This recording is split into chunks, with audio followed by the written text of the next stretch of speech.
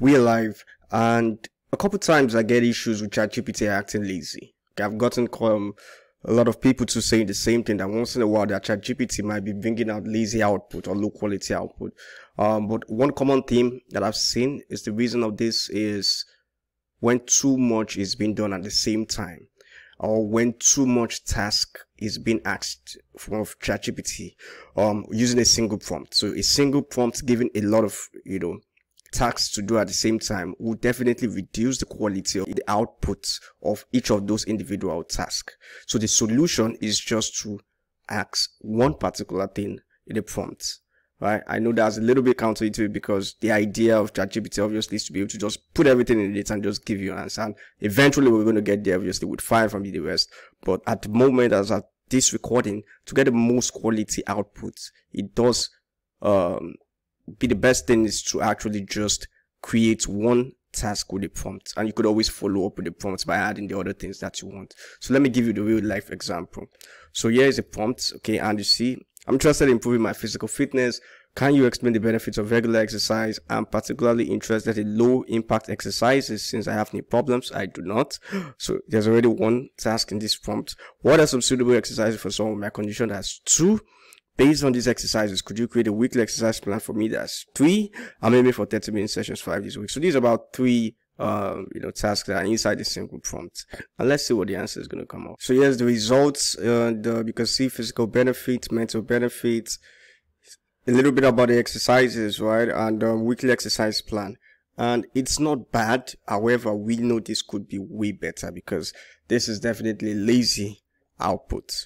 Okay, it's just talking a little bit, just a line on each of them, and it does do, like, obviously answers the question well, but it doesn't go in depth. It doesn't have a very high quality outputs as we know it's capable of doing. So let me show you, let's see exactly how it would be if it's just one simple task in a prompt. So this, I'm interested in improving my physical fitness. I'm particularly interested in low impact exercises since I have knee problems. So the exercises should be suitable for someone with my condition. Could you create a weekly exercise plan for me? I'm aiming for 30-minute sessions 5 days a week and put it in a table format. So it's just a simple task in it, right? It's just one task. So let's check it out. So here, as you can see, the results for just asking for the exercise plan, obviously in the table format, it gives you the day, the particular exercise, and the description. Spend 30 minutes doing laps in the pool. Freestyle or backstroke are good options to minimize knee strength, as opposed to the previous one, which is Monday, which is just swimming, freestyle, breaststroke, or what aerobic class. You see, it does give you detail of each day, and also obviously tips and the likes. So it's more detailed, right, than the earlier one, so higher quality, and it goes on like that. So basically, to make sure you get the most out of ChatGPT, especially when it's, you're not comfortable with the output that you're getting, try to reduce it as this, just one task. I know eventually, when maybe before 5 comes out, it's going to be not necessary to do that.